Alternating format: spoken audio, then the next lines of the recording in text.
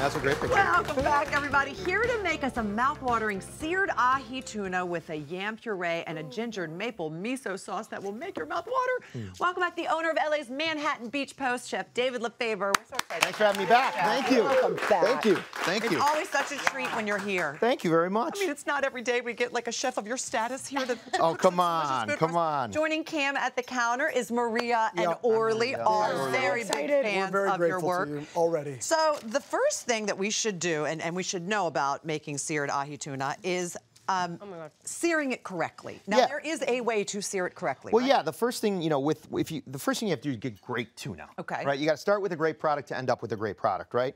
So you want to make sure that the flesh is bright red, and that when you touch it, it springs back, and then when you smell it, it should smell like the ocean, not like the beach. Oh, that's a good tip. Like the ocean, not the beach. I Right. like that. That's right. So, okay, so we get our fresh tuna, our very good quality tuna, and then it's pretty basic how you season it. It's not much Super simple. Salt, pepper, and then we use some black sesame seeds, about 1 teaspoon for each piece of tuna. So pretty generously. Exactly. You want it nice and generously, and it'll give that nice flavor when you're eating it later. Okay. So we just take a little bit of sesame oil, right, into a nice hot pan. Okay, you can see it smoking already. Right. We're just going to tilt that pan around, right? Let the oil, see how the oil hydroplanes? Yes. That means it's nice and hot. And then we're going to just pop it in there. We're going to sear that for about 15 to 30 seconds per side. So that's really the key, because I think a lot of times when people sear, I'm very guilty of this, I sear a little too long. Yeah. And then suddenly I'm like, well, I don't think I seared it. I think I just cooked it all the way through. Yeah. Well, yeah. It's like you can't imagine that it just takes that little amount of time. Yeah, and you'll see, look, I can take this right now. It's been about 15 seconds. I'm turning it up. I've got a brown sear on it. Nice and brown. So don't walk away is what you're saying. You really... Literally, while I'm cooking in the restaurant, sometimes I'll count in my head. I'll count to 15 while everything else is going on. I get to 10, and then I start come backing over and turn it over to the next side. And really, remember, this is a sushi quality tuna, so all you're doing is getting a little flavor, a little bit of sear on the outside, and keeping that incredible quality on the inside. And another question I have, I guess, well, because you're going so quickly, it should be okay, but how do you keep the sesames from burning? Oh, that's well, they shouldn't, because it's only about 30 seconds per side, and I don't toast these ahead of time. I don't toast them, I keep them raw, so when I do sear them, you're not cooking toasted tuna already. Then it's bitter. Exactly. Chef, could you use the other sesame seeds, the white ones? You could use the white ones 100%. Sometimes you can even use a mix of them both, right? Oh, okay. What other fish would you recommend if you weren't having tuna? And I don't know why you wouldn't have tuna, but just in case you didn't want to have tuna. Well, I think that, no, it's right here, it's fine. Okay. I think that you could use scallops would be great with it, right? Scallops, whatever way you want to pronounce them, right? You could use something like halibut as well. But you would just have to cook it a little bit differently. Scallops, you cook a little bit longer. Halibut, you'll cook a little longer. You might want to pan roast them, where you start in a pan and put them in the oven instead of just going into, you know, in the pan and then finishing it in the pan by itself. Okay. So while our tuna rests over here, you were going to make this delicious gingered maple miso sauce, which is really clever. Like, right? We've had miso sauce, you've had ginger miso sauce, but a gingered maple miso sauce it's unique. Well, thank you. I and this is his recipe, 100%.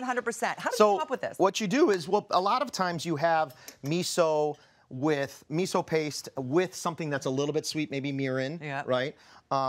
Ginger is a very classic, you know, a classic combination with it. And so really what we did was like, okay, instead of using mirin, what do we have in the United States that's really great, has that sweet, it's maple, right? And so from the great Northeast, right, our maple syrup. From Cameron's part of the There world. we go, right? Canadian. Your peoples, that's what we're talking about, right? I appreciate you, David. So all we do is we add that maple syrup, we whisk in the miso, and we whisk in the ginger, and as it warms up a little bit more, that miso paste will break down, right? And then, so we have miso paste in there for that kind of salt umami, right? We've got the maple in there for the sweetness. We got that ginger for that kind of like zing to it, right? And then just pepper, and then I'll add a little bit of salt, but you don't need much, remember, because it's got that miso in there. So you've got a salt component, right? When you're using soy, when you're using miso, you can take it easy with that, okay? And then do you add butter? Yeah, the only thing you'll do at the end is just add a little bit of butter, right? Just to finish it, to kind of glaze it over and sauce it over, I mean, right? you could put that sauce pretty much on anything. Yeah, you know, yeah, exactly. And then if you have some leftover, make some French toast the next morning and have it on your French toast, because it's actually really good. Amazing. Really good. Really? So now the yam puree, which is a basic yam puree, right? Right, so garnet yams, otherwise known, a lot of people refer to these as sweet potato. You just roast them, take the skin off, add a little bit of fall spice, pumpkin spice, that clove, allspice, right? A little bit, a tiny bit of butter if you want. and then put that in the middle of the plate, and then just work it out, make it nice and round, right? Just use that spoon. Oh, it's so And look at how it brightens up once it thins out a little bit there and turns that nice bright orange. We've got some grilled scallions here, right? So all we've done with these is some sesame oil, salt and pepper, and really charred them in a hot skillet, okay? Then obviously we've got our tuna. beautiful. Right, and so you don't need to slice this super thin. It's a very tender fish as is, right? All I'm gonna do is cut this into three medallions, okay? And then stack it. Look at that, cuts right through it. Boom, perfect cook. Oh my goodness. You can go more than that if you want, but you really don't need to. You really don't need to. And then all we're doing is just stacking them on the plate. I love the way you It guys almost looks plate. like a little sushi roll. Yeah. Exactly, right? With the like the Yeah, nori's on the like outside, that. right? That's cool, totally. We have some shishito peppers. Great thing about shishito peppers is they're not super spicy, but like 1 in 10 is. So there's always that little bit of excitement. And I'm always you the never one know that who's says- gonna get it, right? I go to the restaurant, I go, no, no, no, you guys, these are not spicy, just get them. Yeah, And just try it, inevitably, right? The person I say that to always gets the one and thinks I was lying. I totally Right. swear. They're really not. We're gonna take that, look at this. So this is that sauce we had. It's got almost like a honey consistency, a little bit thinner than a honey consistency, right on top. Do a little bit on the outside so everybody can see it, right? Oh, chef. Okay. Look at this plate. And then all we have is some roasted peanuts, right?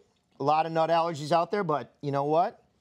If they're not allergic, we're serving it, right? Couple cilantro leaves, and it's just a really fun, beautiful green and orange and red and all those beautiful colors. All the So- food in his restaurants is perfect. Fishing with Dynamite is a restaurant of his in Manhattan Beach, and we frequent the restaurant, and it is wonderful. So Thank I you. love how easily you break this down so we can make it at home. It's a really easy dish. It really is. It's just making sure you don't overdo it. Don't overcook the fish. Start with a great piece of fish. Don't be afraid. Absolutely Exactly. Get in delicious, here, as come on, Debbie's Chef. about to find out. Please dig in, you guys. Thank you so much for being here, Chef. Full recipe, you know where to go, hallmarkchannel.com. And also connect with David on his social media as well. Right, Deb?